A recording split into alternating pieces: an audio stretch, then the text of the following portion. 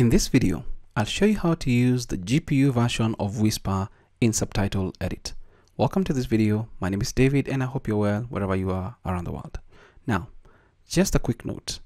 Whisper GPU or the VIA GPU option is only available for Windows application at the time of recording this video. This update was released in Subtitle Edit 3.6.12.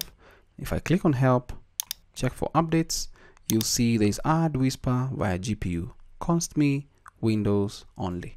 So that's a highly welcome feature, especially somebody who wants to leverage a GPU in their system. So this is also based on this particular Const-me, and it's a high performance GPU inference of OpenAI's Whisper automatic speech recognition, that is the ASR model. So the latest version is of last week, and I believe we have that in Subtitle Edit. So to use it, we're going to go to Video, open video file, and then we can just get a video file we want to use and load it there. Click to add waveform and then go to Video, Audio to Text, Whisper.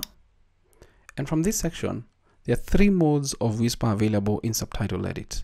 If I right click on this, you'll see Whisper OpenAI, that is the Python, the default version.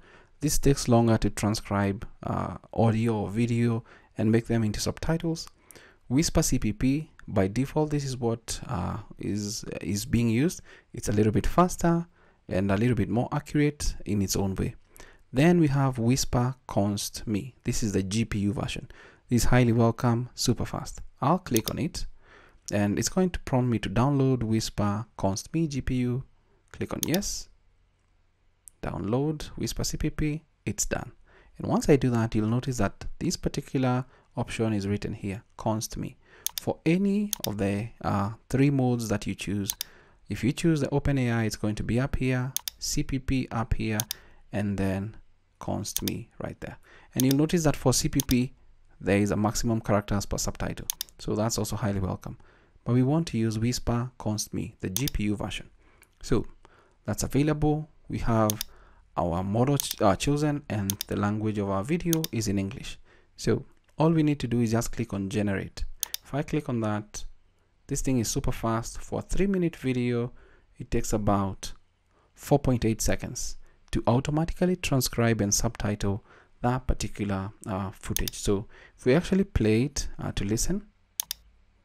With the recent update on the YouTube interface, it's now easier than before to download YouTube transcripts. Hi, my name is David from freelancerinsights.com. So it's done a good job, but obviously there are a couple of sections that you should fine tune, and hopefully this AI is going to fine tune everything in future so that the work that we do is going to be a little bit, the weight is going to be lifted. But I do believe there are serious advances in AI that we can leverage to create better subtitles and so on and so forth. But if all you wanted was to use the GPU version in Whisper, then get your video in and then go to Audio to Text Whisper. I don't want to save, and then select the Whisper Const-me GPU. And this is only available for Windows version at the time of recording this video. And this is for the latest version, Subtitle Edit 3.6.12. So that's it for this video. Until next time, stay safe and never stop learning. Thanks for watching.